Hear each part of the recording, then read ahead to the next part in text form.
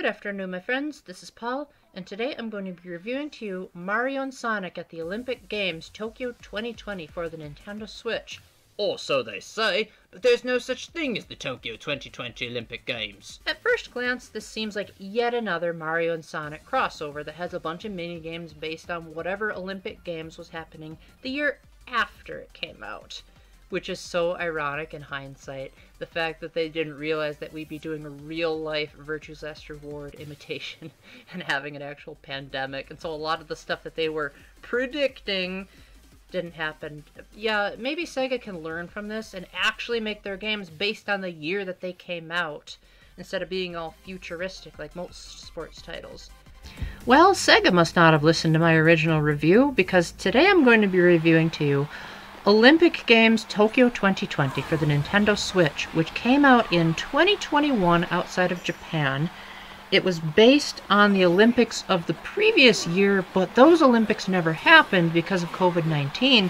So this is a really cool quantum physics experiment to talk about something that never happened and portray it in a game. Well, I guess that's video games in general. I mean, it's not like Ganondorf actually took over Hyrule in real life, as much as people would like to think otherwise from all the tearful reunions. At the end of the day, this is yet another minigame collection, and even though you can play as Sonic, thanks to the 30th anniversary of Sonic the Hedgehog update, apart from that, this is more trying to simulate how the events actually are, as opposed to cartoony, arcadey action. You're trying to simulate the energy and the effort that the athletes would have put into the moves. When you're doing swimming, for example, you actually feel like you're getting tired from stroking too fast. And when you're biking, you have to be very careful of the timing and your stamina gauge. The minigames are varied in quality, and it would take me too long to list all of them, but I'm really happy that there's a lot of customization for your characters and your teammates. The character creator is possibly the most robust I've ever seen in a game, although that's not saying much, because apparently the games that I haven't played have even better customization than this. But I would like to think that this is the most perfect I've ever gotten my hair in any character creation tool, so take a hint, Mii Maker. And I really hope that you guys appreciate how I tried really hard to customize my outfit to make it look as close to what my actual self would wear if I was a contestant in the Olympic Games. However, that's about the extent of what you unlock in this game. You get all the mini-games from the start, and even though you win points for doing good in the games, all the points do is unlock additional outfits.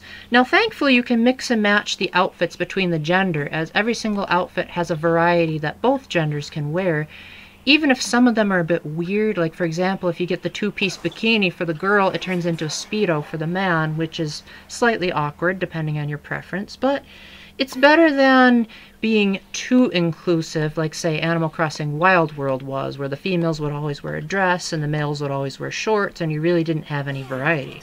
Hey, with that, the females can even have full bushy mustaches if they really want to, which is always a nice touch for me, because I like some scenic variety every now and then.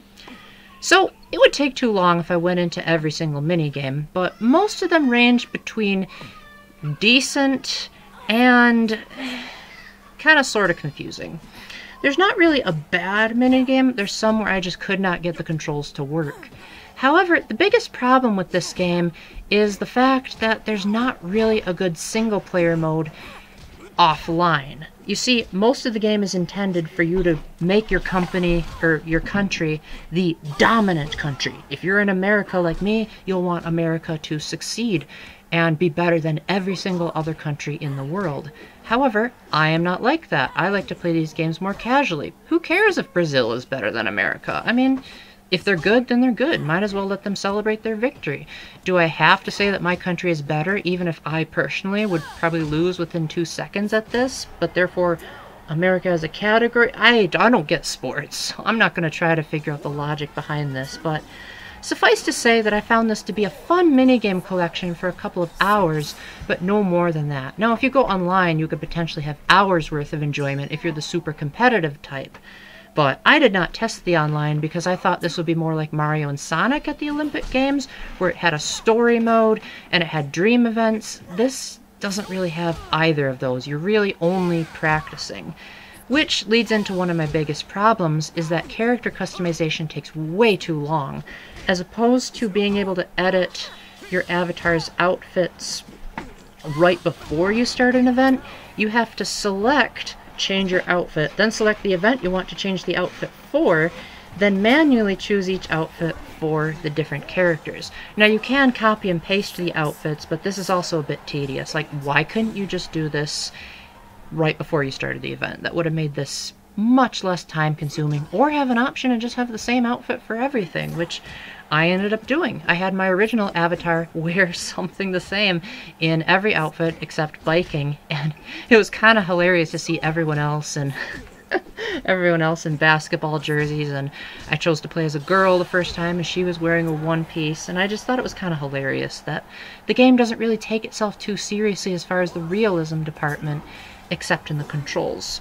Now, most of the time, the controls are 1 or 2 buttons. You might have to hold down L and R at the same time in some cases, but most of the time the controls are kept really simple.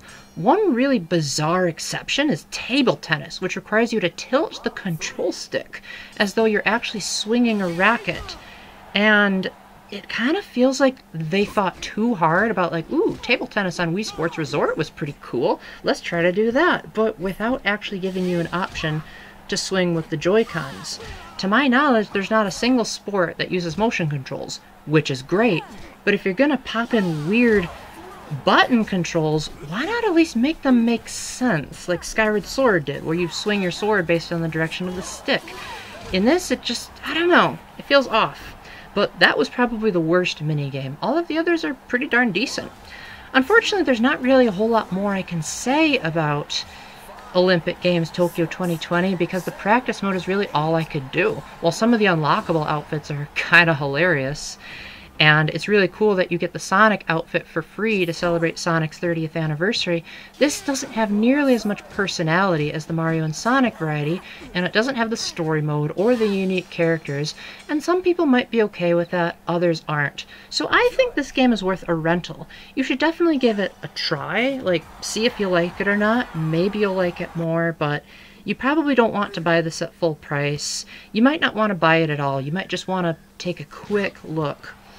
So, with that, thank you very much for watching. Let me know if I missed anything in the comments section.